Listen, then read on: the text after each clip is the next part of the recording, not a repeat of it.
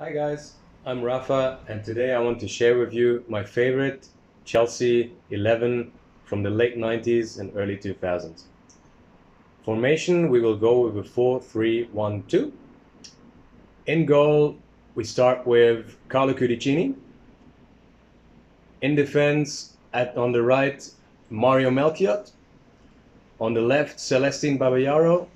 And in the middle, we have the rock Marcel Desailly together with a young John Terry.